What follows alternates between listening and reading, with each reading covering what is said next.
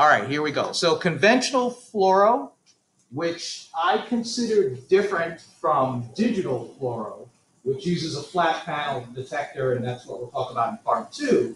But conventional fluoro uses this big clunky thing. I don't even think they noticed in the last class, but this is our room. Well, it's not our room, but it's a Philips fluoro room that kind of looks almost like ours. So even though it's digital, I still call it conventional, and other people do because it's using an II tube versus a digital detector, right? And the II tube, which stands for image intensification, is a good chunk of what we're going to talk about today. So fluoro is getting used all over the place, right? You've probably seen it if you've seen a GI series or a barium enema or like a speech pathology study of some sort. But fluoro is being used with the C-arm in the OR. Fluoro is being used with the C-arm for a lot of pain management type of procedures. I know a tech that she did like some pain management clinic, and that's like all she does all day. She likes it there because I guess the people are fucked. They're drunk all the time. So, but we're also using fluoro in a huge way in an area that you probably haven't been exposed to yet that you'll get to next year, which is in special procedures, in all those angiographic suites. It's also being used in cardiology all the time, which is, there's kind of a weird turf war sometimes between radiology and cardiology. But anytime someone has a pacemaker or a stent put in or has a angioplasty where they put the little balloon and open up the vessel, all those things are done under fluoroscopic guidance in special procedures areas. So fluoro has been around for a while. And the real power of fluoro is not that the images look fantastic, really. They don't. But you get to see moving images, which is really, really important for us to make a diagnosis on certain things. So imagine I have, I don't know, this marker here, right? And I make a little okay sign, but this is a valve in my heart. I don't know, maybe between the ventria and the atrium. And I have this going this way. Well, actually, when you look at it, if it's blood flow going through a valve and it's a static image, don't think this is the front. Just think of it as blood going through this thing. Do I really know which direction it's going? You don't. But if you have a movie, you can see it flowing through. And even worse, if the patient has like blood flow that kind of goes through the valve and then regurgitates back a little bit and goes the opposite direction because they have, some pathology, maybe they need a new valve. That's where the power of cine and movies really help us, right? So fluoro allows us to see maybe not the best images, but it allows us the power of being able to link multiple images together and create a movie and see how barium flows through the esophagus on its way to the stomach and then what happens is really powerful for making a diagnosis. And it's been around for quite a while, and Edison, you might think of him as just the light bulb guy, but did you know he created the fluoroscope? Yeah, he did a lot of stuff. Kind of like an evil genius, though, because he wasn't very nice to some people. Really ruined Tesla, but that's a different story. But the ability to observe anatomy in motion, right, and locate certain structures. So again, when they put that catheter into your groin and then snake it up into your heart, or as they did in my case, all the way up into my head, right, for cerebral angiogram, right? You want them to be able to see what they're doing and make the correct left and right turns when all these different vessels bifurcate into other places. You don't want them, ended up in your kidney somewhere, unless that's where they want to go. So you do all sorts of angio procedures, right? So fluoro is really nice for that versus, a static image. The problem with fluoro is twofold. One, this part really hasn't gone away. It's really, really intensive radiation. Doses are very high because these procedures, when you've seen a fluoroscopic exam, how long did it last? Was it like, beep, done? No. No. It's a 3, 4, 5, 10, 15-minute procedure with a few minutes or more of actual radiation time, which is huge. So very little MA, we'll talk about that later, but huge on the time. The other issue is that the images were typically very dark. And to try to improve the life of the fluoroscopist or the radiologist or whoever's doing fluoro, only certain people are on fluoro, and not PAs, by the way. It was dark, so they made the room really dark to try to bring out some of the brightness. We've come a long way. You don't even have to turn the lights off anymore or dim them. But the improvement that allowed that to happen in a bigger way is more and better improved image intensifier tubes, which is, we're going to spend some time on this. So the II tube looks like this cylinder. You see it in room 1, old room 4, right on top of the carriage is that big plastic round thing. And it's going to help us. I need to change this picture because that's not a conventional unit. That's a digital unit because it's rectangle versus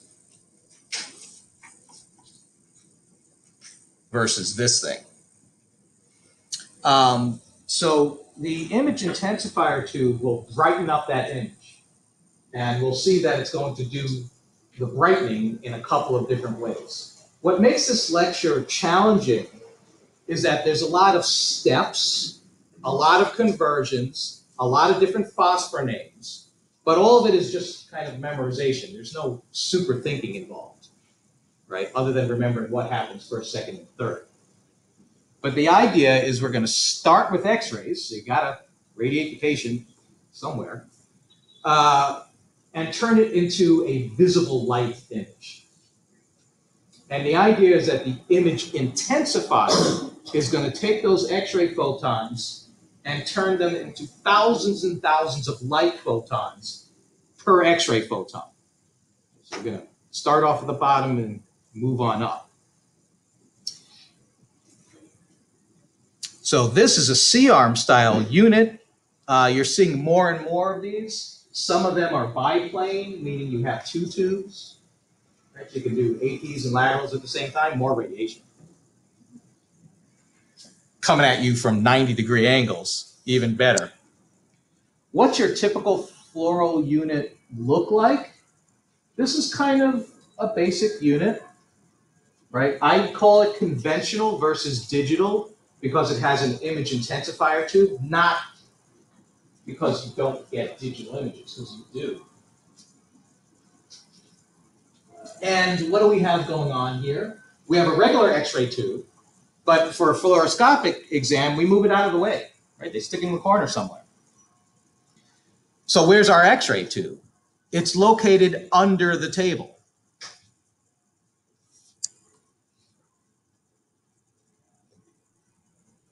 Our image intensifier is up in here, attached to this carriage, and when you move the carriage around, the fluoro unit, or the tube underneath it, follows it around. Right. C-arm has the same thing. Right? Here's our image intensifier, kind of looks like a cylinder, and here's our X-ray tube in here. Patient obviously goes in the middle.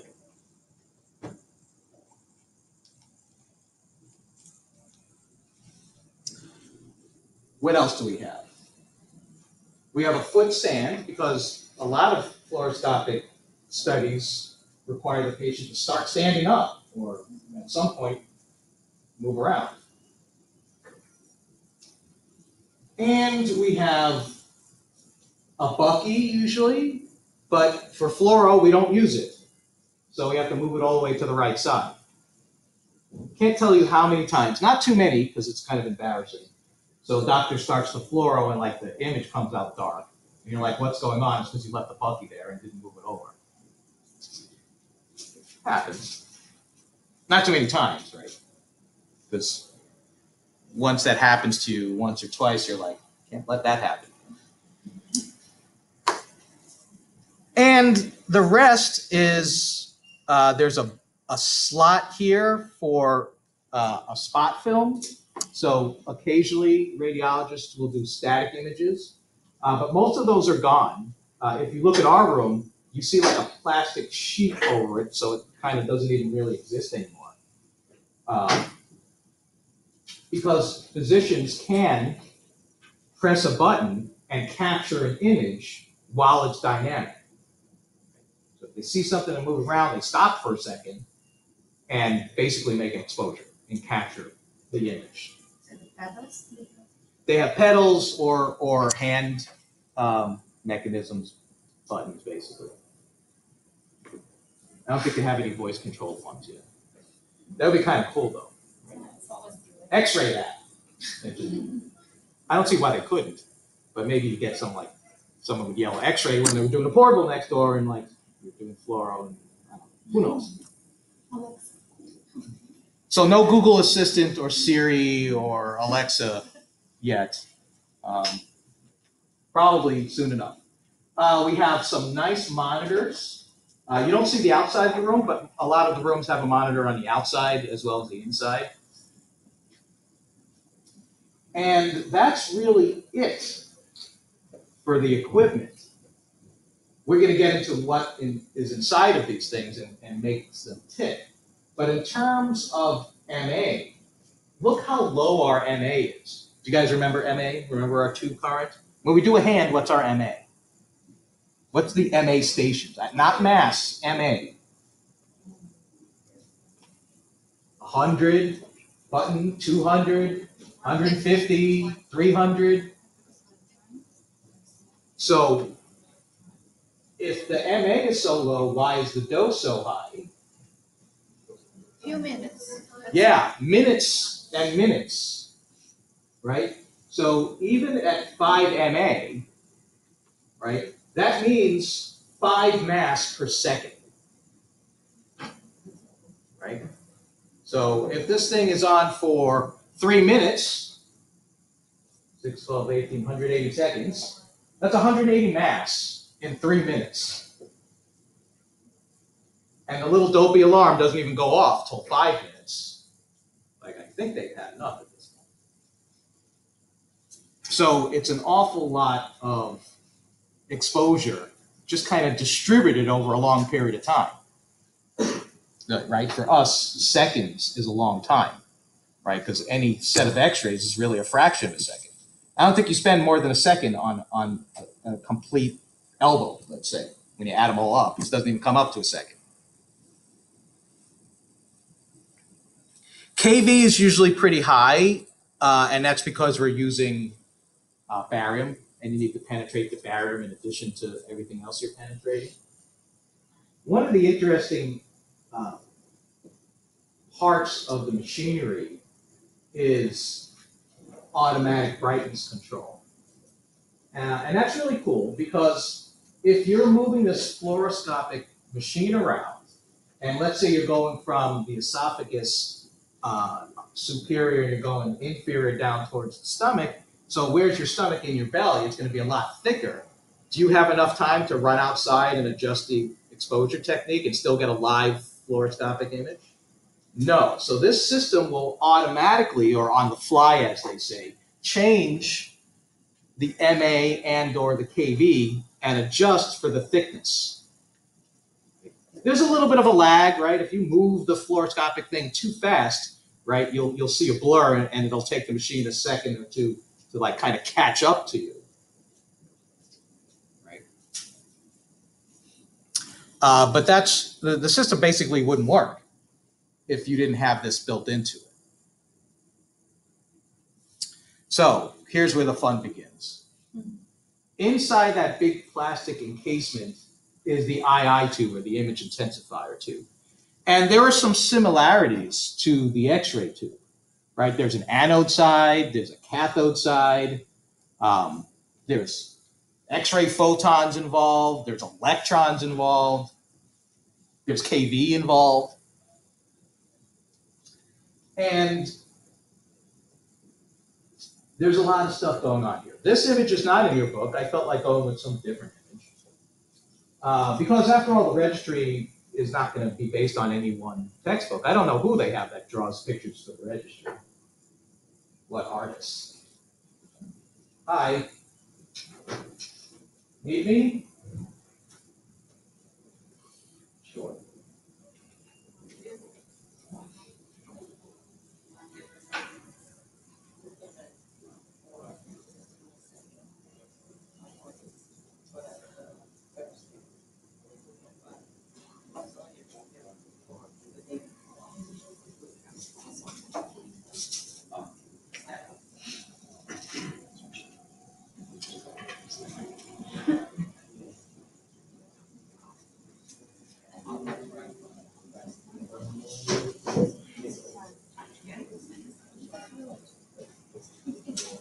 I'll try to get it.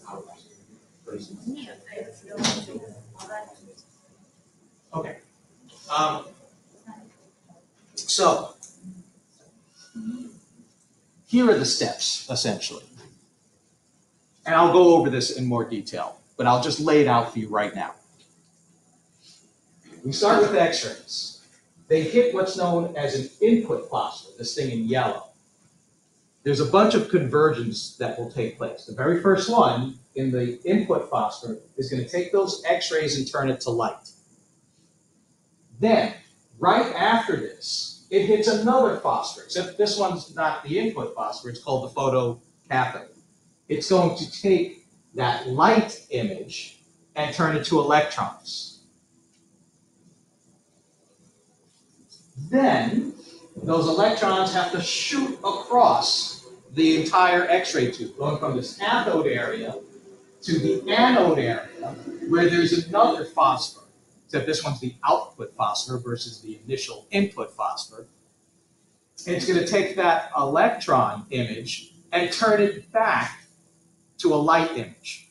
So this is the second time we're making conversion to light. Except there's even more light here than there was here. So it's X-ray, light, electrons, light. X, L, E, L? Is that spelling anything? Why is it X-ray? Because Kind of like Excel? I don't know, I have to write it down and look at it. Then there are a few things in between, which we'll get into. But that's the premise. And we end up with a lot of light, right? Essentially, for every X-ray photon, we're going to get somewhere between 5,000 and 10,000 or so light photons. And then we don't have to like wear crazy red goggles and, you know, turn off the lights all the time.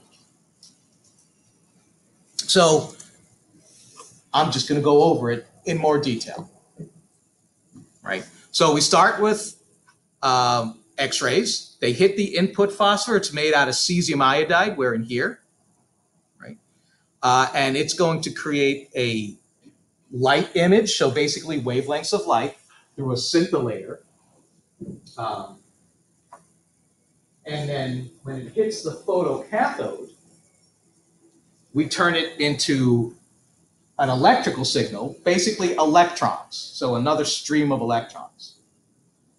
Those electrons have to fly across this tube, which is why we have to add in a potential difference, which we've learned is the kV. Not that much kV, just 25 or 30,000 volts. But when we say it, it doesn't sound that much because we say like 25 kV. We're like, oh, 25 kV won't even go through a finger. But it's still a lot. You wouldn't want to get jolted by 25,000 volts. So the light image hits the photocathode. So I had that here. So light image from the input phosphor hits photocathode, turns into electrons. Where am I? The photocathode is another phosphor. It's not a scintillator this time, but it's made out of antimony and cesium. Am I recording this? I think so. Or did I forget? And like we said, those need to fly across. Having little issues trying to get to the other screen. Right. They hit the photocathode, which is made out of antimony and cesium.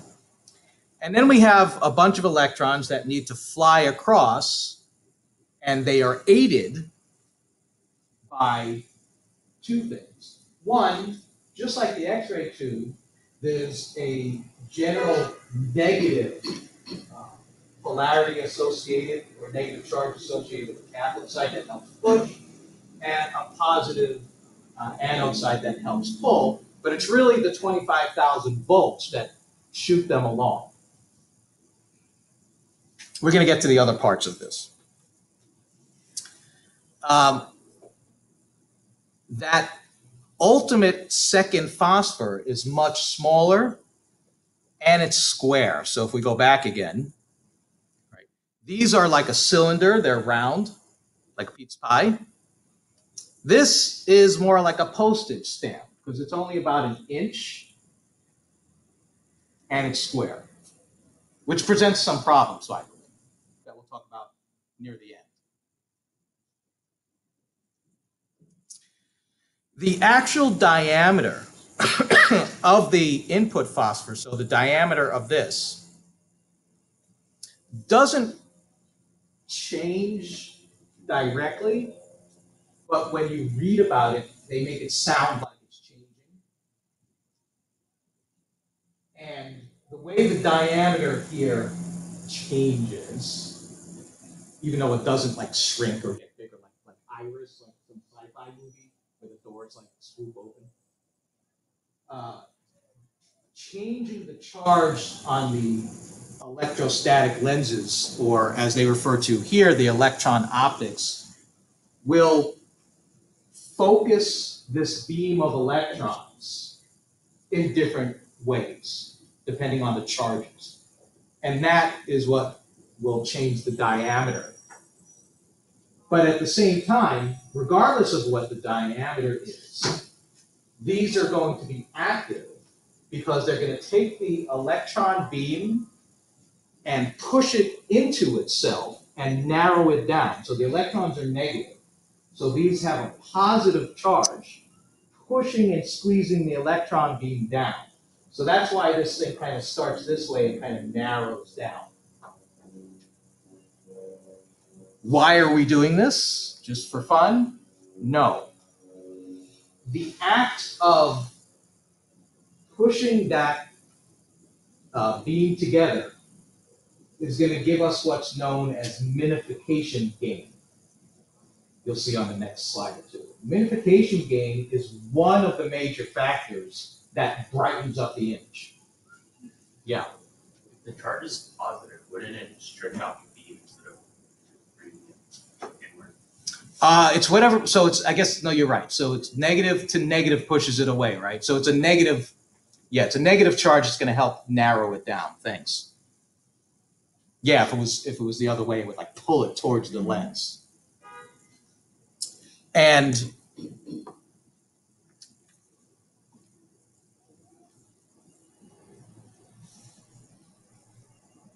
so that narrowing down is what gives us what's known as minification.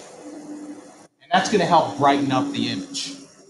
So at this point, right, we're getting about 200 photons of light for every X-ray photon, which is an improvement, but nowhere near like the thousands I mentioned at the beginning. When we go from this large, relatively large diameter input phosphor down to a small postage size stamp output phosphor. And when we make these conversions from X-ray photons to light photons, X-ray then electrical, then light, we get what's known as flux gain. So between minification gain and flux gain, those two gains, we get what's known as total gain. And that's going to, the combination of the two, the product of the two, is what gives us our overall increase in brightness. So I'm going to flesh these two out a little bit more in the next few slides. There's a little calculation for each one of them. But when you take the two together, it gives you your total gain. Now, when it reaches the output phosphor, it's kind of like, then what?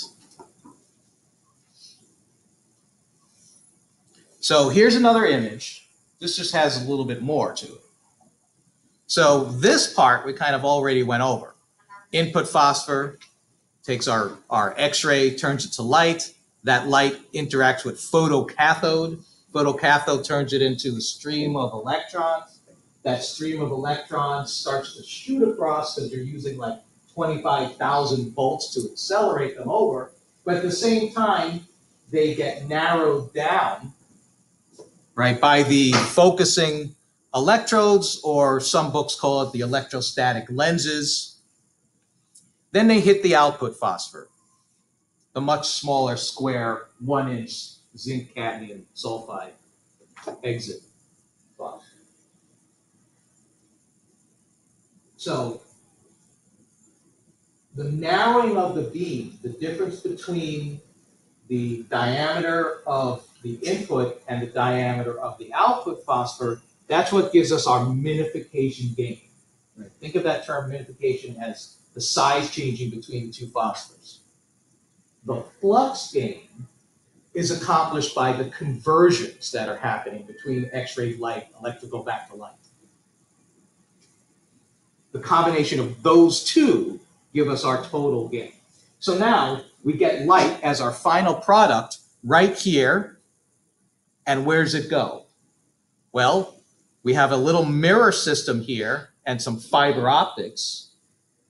Some of it is going to go one way and some of it's going to continue like right through and go another way. So we have what's known as a beam splitter here.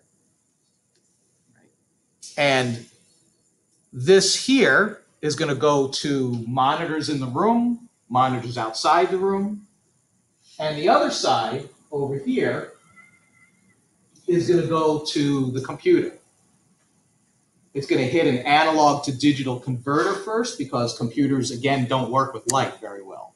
So you have to take that light image and convert it again to ones and zeros so the computer can work on it. But this way we can save our movies, right? We don't just like hit stop and it's all over and done.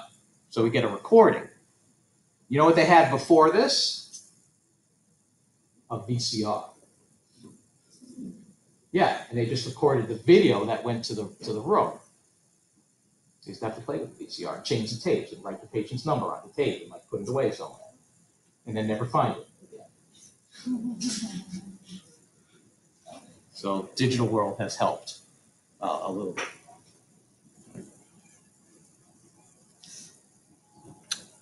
So our minification gain, like we said, is based on diameter of the input phosphor squared over diameter of the output phosphor.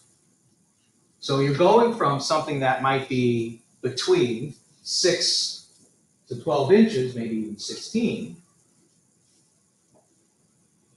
Remember, it doesn't actually change size. It's based on the charge on those electrostatic lenses. But they call it the diameter. And one important thing to realize is it is a diameter because it is circular. Down to the 1-inch output phosphor, which is square. Again, that's going to present some issues. What's the diameter of the square? There is no diameter of the square. You're trying to trick me. Diameters for circles. It's a 1 inch by 1 inch length width square.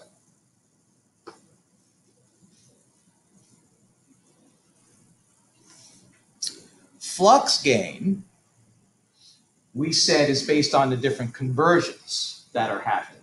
So flux gain overall is how many input X-rays did you start with compared to how many output light photons do you get at the end of the day at the output phosphor before it gets to the video camera or the CCD.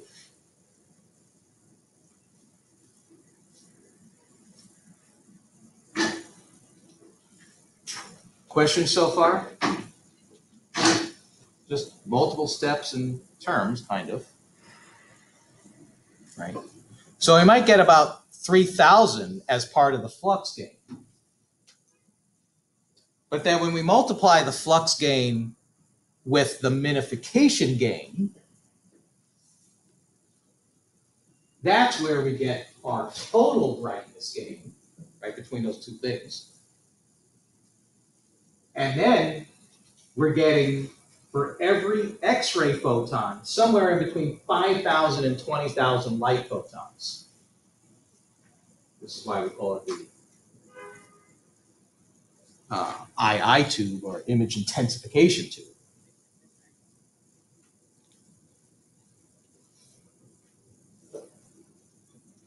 Now your book, and I haven't really heard this term before, so I'm not testing you on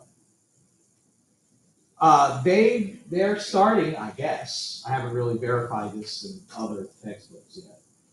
They have a new term for total brightness gain. So instead of total brightness gain, they're calling it the conversion factor. Kind of catchy, I guess. But it's still, in a way, based on the same stuff. I'm not going to hold you to this. They're saying it's a little bit more accurate. You could read up, it's like one paragraph in the book. Not like a whole page of stuff. And it's still based on ratio of output phosphor to input phosphor, right, which is minification gain. And it's based, loosely on brightness level, which is measured in candela, like candle numbers, which I think that in itself is an old term. Candela. No one uses that anymore. Versus radiation over time. But again, don't worry about this. Because the minification was input to output. Yeah, minification is input to output. Flux gain And this one is output to... ratio of the output. Oh, it doesn't matter how you say it. Okay. Right. It's the fact that the diameters are different. And you're going from larger to smaller. Yeah, so right? larger on top, smaller. Yeah. So for Yeah. output, It should be, I guess, technically input to output. Right? Because it's kind of like starting with like a wide hose and squeezing it down. Right? And you see how much water you get, like the pressure goes way up. So think of that as brightness getting enhanced. output is always one. So we could change this if it makes you happier.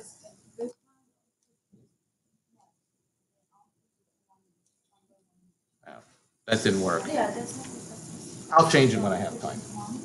yes. All right. So where's the whole magnification thing come in? So this one requires a little bit of thought because it's not as intuitive, especially based on things we've already learned. So here we said one, that the diameter doesn't really change, but we can say it changes based on a different amount of energy applied to those electrostatic lenses. But let's use the word diameter because everyone else does.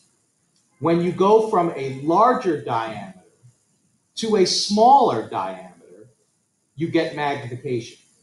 So if you go from a 12 to a 6, even though the number is going down, the multi-field number, as they call it sometimes, you're actually getting magnification. magnification is good sometimes, allows you to see more stuff. Except the penalty in fluoro, as you'll see in red, is when you use magnification mode or different modes of magnification, you get double or more the dose. But, and this is the counterintuitive thing, everything we've always talked about magnification, we lose spatial resolution. Here the image gets better. At least you get something for the dose, in this case, is a way to think about it. Right? So,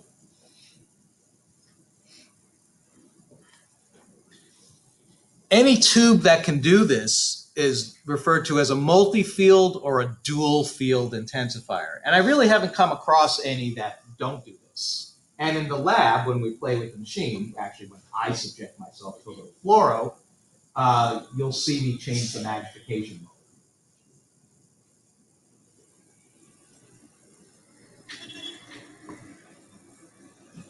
Good, good, good. Of course, when you magnify an image, right, you do lose some anatomy. Right? Part of the image gets big, but you only have a certain size monitor to look at. So stuff gets bigger, maybe it looks a little bit better. Fluoro overall doesn't look that great. Remember, it's the power in making static images into dynamic images, looping things and making them into movies, that's the real power. Automatic brightness control is the same thing as automatic stabilization of brightness. So we've already seen this. Just be aware of the two synonymous terms. And KV stuff. I'm not going to hold you to memorizing all this. Other than two. You should know that when you use barium studies, you're up above 100 kV. I think we've talked about this somewhere. When you use contrast media that's kind of liquefied, not like that chunky, thick barium stuff, so non-ionic contrast, like you would use in a myelogram or iodine procedures in abdomen, you're in the 70s range, 75, 80, in there. Everything else I don't care about. Right? Because they're basically the same anyway. If you look at this, it's really like two halves. Right? There's a higher kV for the barium stuff, right? Barium enema, small bowel, upper GI. This is the only one that's kind of in between the two, air contrast. But then everything else is in that other range. So, is the system perfect? No. We use a lot of fluoro. Like I said, OR, special procedures, all over the place. Sometimes you get some distortion. Sometimes you get some noise. This particular slide is saying, in a nice fancy way, that if you don't use enough radiation, it's not going to work. Right? That's kind of like a given, right? The number of photons absorbed by the image intensifier determines the statistical quality of the image. It should just say, not enough radiation, bad resolution. But this is the way you ask the question. True. Yeah. Yeah. There could be like the easy registry and the much harder registry that says exactly the same thing. My test is very, very hard. So my test questions kind of match the window. But there are some other rationales for why you would get noise or lower resolution, besides not using enough radiation. So, before we get to those, if you don't use enough radiation, you'll get noise.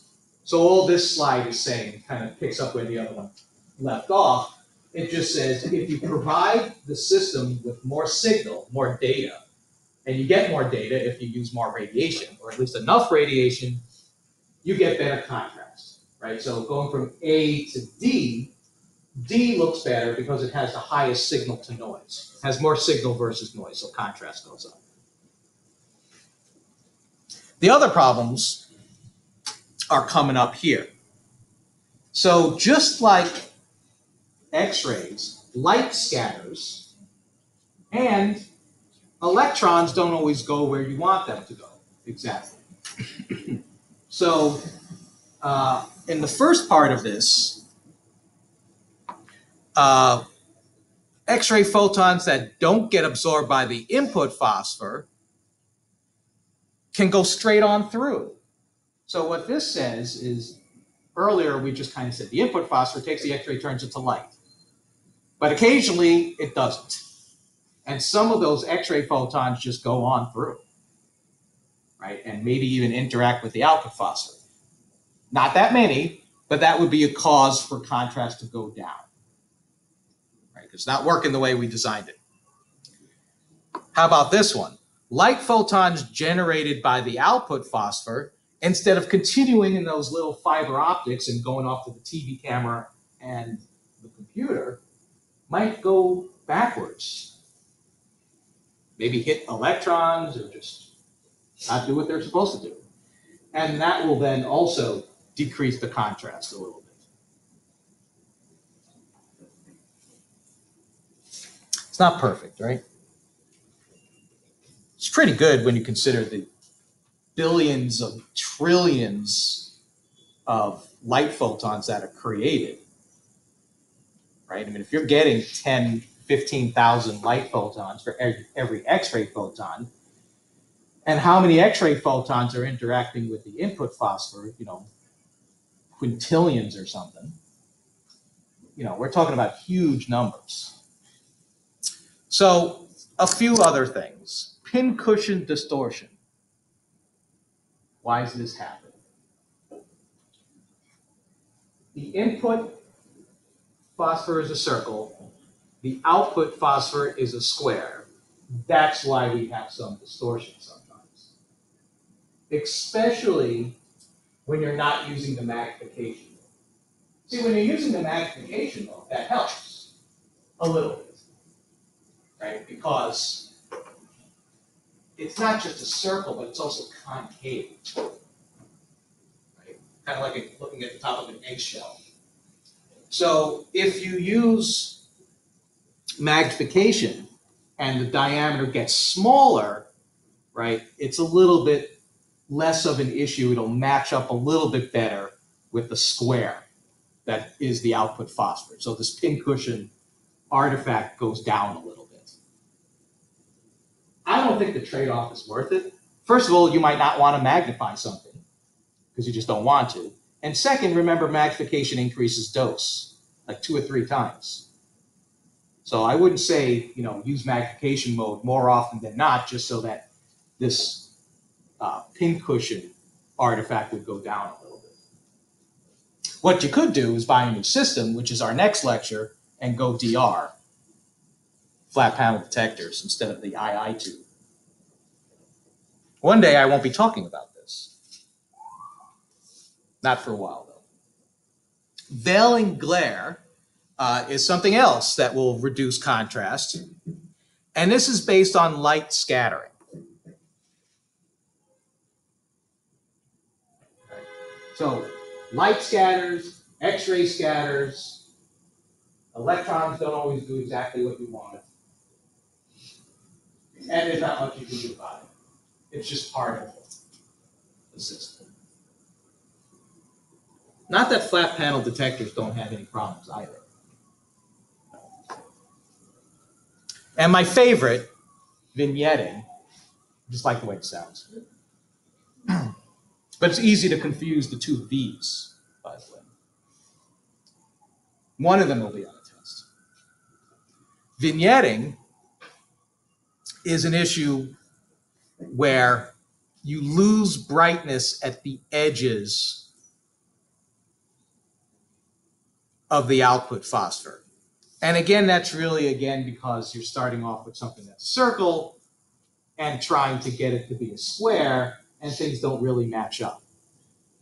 That's the same problem we have in CR, by the way. I don't know if you read that part or saw it on the video. right? Where the pixels are square, but the lasers are a circle. So there's like a mismatch kind of. Again, not much you can do with this. Really only the pincushion that you might have a chance of reducing pincushion.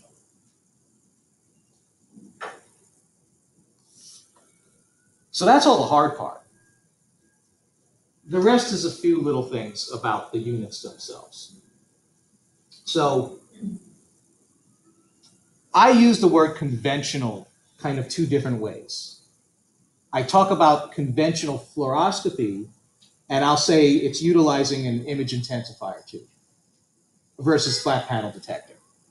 But I'll also use the word conventional and say typically the rooms that I consider conventional are the ones that look like the room we have, where radiologist has to be in the room, they have to grab onto this carriage, the X-ray tube is underneath the table, the II tube, fluoro apparatus is on top, and they move it all around. I consider that conventional.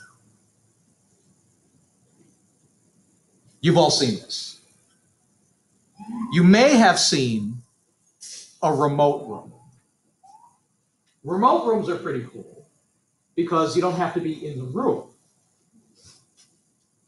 The other difference is it looks kind of like a regular X-ray room because the image intensifier is underneath the table and the tube's above, which is kind of what we're used to. So these rooms are nice. They have like joysticks and they have microphones and speakers, and you can, talk to the patient and tell them to, so this is the hard part, oblique yourself. Easier said than done, right? If the patient can turn over onto their right side and understands the radiologist or whoever's doing the fluoro, and if the person says, turn up a little bit higher and they do, all is good. But what if they don't understand you, or they're too sick, or whatever it is? Then you're going to have to go in the room anyway and position them. And then it's even more of a hassle because you have to walk out to control the thing, unless it has the ability to fluoro from inside also, which it might, but still defeats the whole purpose.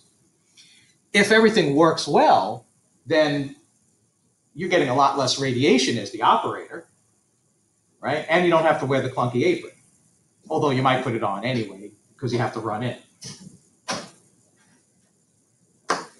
But it's kind of neat. That's really the only difference. The image intensifier is underneath the table, but the operation inside, all those conversions and all that other stuff, is the same. Anyone ever see this? For now, they have it, but I've never seen they use it. They use another room for flora. Yeah. They have it at Woodhull too. No, they don't do it. I mean, it might work out for other procedures where, you don't have to be in the room as much. Or in other words, the patient doesn't have to move too many places.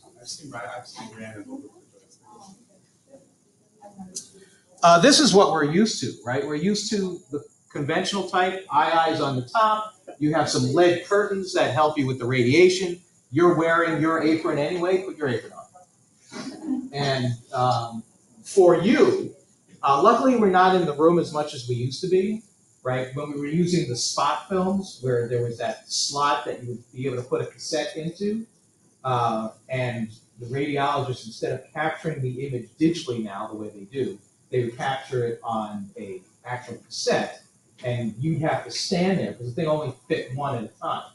So you'd have to be in the room, holding this like 9 by 9 inch cassette behind you, right, with your apron, behind the radiologist with their apron.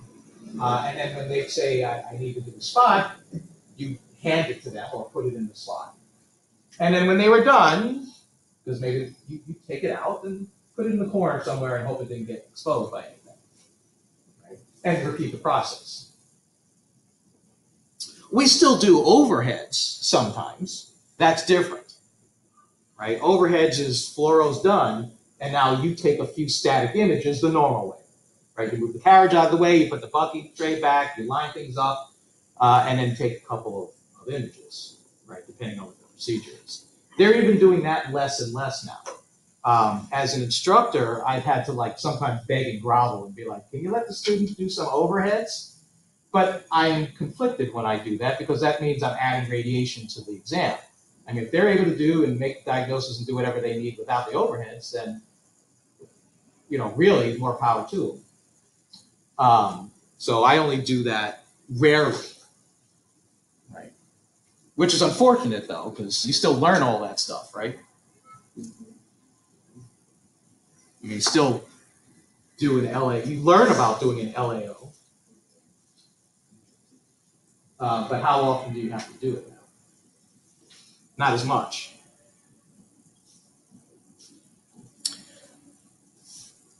So right side, don't worry about.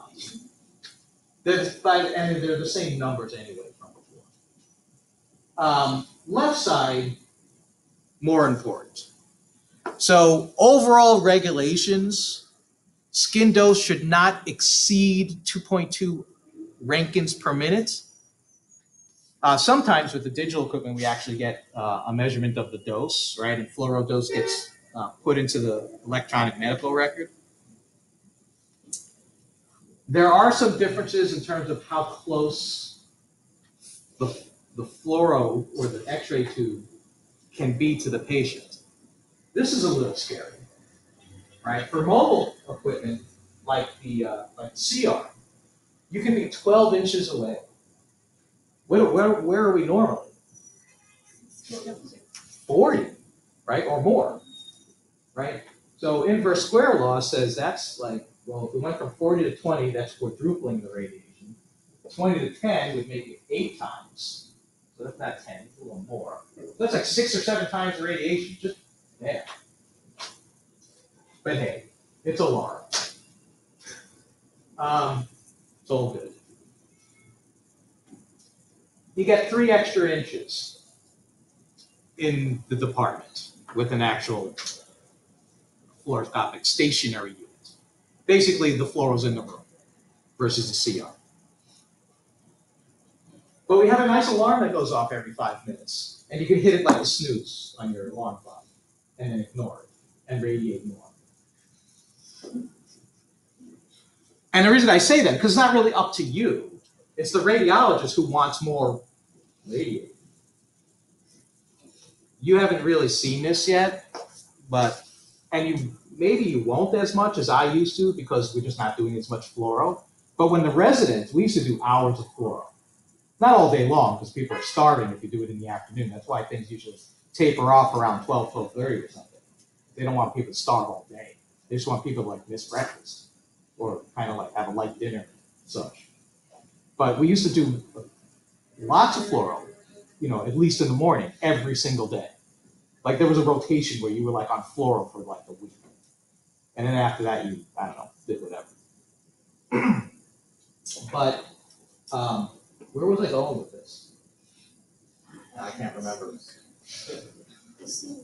Snooze, right. So we would use just lots and lots of radiation. And, oh, now I know where I was going. Now I know. So when the residents would come in, who didn't know what they were doing, because they were students and learning, just like we are, the fluoro times would go through the roof. Because they didn't know what they were doing, and they took extra time, right? They weren't as proficient, right? As people who have been doing it for a much longer period of time. So, you know, you'd be hitting that snooze button, the alarm button, a lot. But like we said, you know, after 3 minutes, right, our mass is like 400 already. Right? Even at, what do we say? Even at 1 mass. So imagine if it's 5 mass, because the number was 0.5 to 5, I think, on the slide. Imagine 5 mass for 5 minutes at 5 mass per second. I have to do this. All right. So that's So that's 5 mass. Let's do this first. Wait, hold on. So it's 60 times 5 minutes. That's 300 seconds times 5 is 1,500 mass. And that's when the alarm goes off, to remind you. And I've seen the alarm go off 2 or 3 times, especially in the OR. That's why I didn't talk about it in the last class. Maybe I talk about it in the next class. There's something known as intermittent fluoro. You don't really notice it, but the fluoro turns on and off so quickly that you save a little bit of dose, but you don't lose much, if any, image quality. But it lowers the dose because it just kind of turns on and off. So that this number could go down a little bit. Even if you cut it in half, which it wouldn't be that much, still like a lot. Right? How much is a hand? 5 mass for the whole procedure? Right? It's like doing like several hundred hands on that one patient in that 5 minutes. But fluoro's great. Love fluoro. Wouldn't have it any other way. If you think the fluoro's a lot in GI, wait until like you're in angio and they spend a lot of time, but you have to do it. You wouldn't want to take it away. If they're putting a catheter into your groin, and in my case, in 2013, when they put it into my brain, right? You don't want them making the wrong turn with all those millions of not millions, but all those bifurcations of vessels. You want them to get where they need to get, and you want them to, be able to see really well when they're doing it. How long does it You don't want them to guess. Just push a little bit, and then maybe it'll turn a little that way. Have you guys watched some of the YouTube videos on special procedures? Everything's on YouTube. So. But I didn't have YouTube, so I had to actually see it. But it's pretty complex, especially, they get smaller and smaller, as you're going from a nice femoral artery up into like, the basilar artery in your head.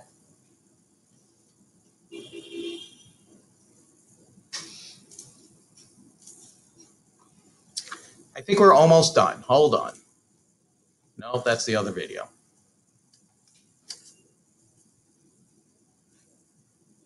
Where are we? I don't know where I am anymore. Okay. HVL, we talked about this already. We don't really need to know it. I don't know why it's in the chapter. Right? But we should remember the definition. Filtration, it's the thickness of filtration that is enough, whatever that measurement might be, to reduce the radiation to half of what is first coming out of the tube. Right? This is from last year? Yeah. So last year. Oh, that's right, last semester. Well, I've only had you for 1 semester, right? It's almost over for us,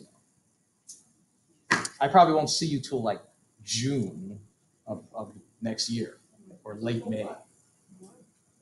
Unless they have you teach something else. You're gonna do a professor in June? No. In September, you go and you have other classes with other people, and I get a new bunch of people that don't know how to spell X-ray. Yeah. And then you might see me for like the registry review or maybe in clinic here and there. But yeah, unless I teach something else. Radiation safety, wear your apron. The gloves are really for the radiologist. If they do need to turn the patient, and it is nice, fluoro's great because they can get the exact obliquity, right? What's an LPO supposed to be? Angle. 45. Do you take a protractor and put it at the base of their head and look at their nose and try to figure out like exact? No. You just kind of guesstimate. But the radiologist can actually move the patient back and forth. And they would want to put that clunky glove on to do it. But they can actually have the radiation on and stop exactly where they need to, where they remove whatever superimposition or they open up the antrum or whatever it is in the stomach. Just where they want it. So it is a great tool for positioning and those kind of things. We're not allowed to use the fluoro to position, right? I've seen people do that. It's really bad, right? Like I'm going to use the fluoro to make sure I get the hip. So you're not supposed to take an X-ray to take an X-ray, right? So last slide, the fluoroscopic use in the OR or in a lot of pain management clinics are utilized with the C-arm. Anyone see the C-arm yet? Anyone play with the C-arm a little bit? A little bit? There's a series of blocks, right? There's a couple comps just on the C-arm. 2 of them, actually. And you have to know how all these things work. Again, I didn't have YouTube, but now I noticed the other day there's like several YouTube videos explaining how to use the C-arm. Some of them are would have helped me instead of just being like thrown to the wolves. But one of the things that's really nice that you can probably get right away is you start AP, but there's a lock over here that will turn this whole thing, and you can get a ladder. You just kind of turn it. I mean, you have to watch and not hit the table. I mean, there's a lot. The OR is fun, but it's like a whole new realm. You can also move this back and forth. But in terms of this particular lecture, really, it's the II that's the same. Right? The only difference was you have 12 inches versus 15 inches. So that's a little different in terms of the regulations. But it's the same, right? It hooks up to monitors. You have 2 sets of monitors. Usually they have a hold function where, you know, you take an x-ray here, and then when you let go, it moves over to the right side. And then you fluoro light again on the left. It's fun. It could be a little scary. The wheels turn, right? And you can kind of turn them so that they're sideways and then they'll move back and forth. But one of the things you can't get from this image, you'll get it when you look at the C-arm, is when you're standing here, the C-arm is like out here somewhere, especially if it's extended, and it's really hard for you to kind of see what you're doing. And you're on one side of the sterile field, so you can't really go around and just like check things out like you can with a portable, right? But the doctor or the surgeon is there, and they're like, see right in front of them, and they're like, why can't you get this in the right place? Because they don't see the perspective. So, you know, you get yelled at sometimes. Or you could be like the greatest person and they request you, right? And like everything's cool and there's music and everyone's happy, right? So it all depends. It's not necessarily a terrible experience, right? You know, hip pittings usually make you hungry. Roast beef, all things. But it is hard, and there's a whole lot of things on here where you can, you know, and watch some of the YouTube videos. They're actually really good. You know, they're not, you know, professionally made, but they show you everything that's on there. So use that before you do your comp. There's usually like an R that flips it one way, and then there's an R that mirrors it the opposite way. And this C-arm, usually the C-arm has a smiley face on it on the right side that actually is meaningful. I won't get into that. So that is it for part 1. Part 2 will be this afternoon or Monday for most of you, I think. That's it. Next time we meet in this room, it'll just be reviewing stuff. Did I miss something? Are we good? Oh, look, I'm even on time. All right. Enjoy. I'll see some of you in the afternoon, maybe. I always get confused which section goes where.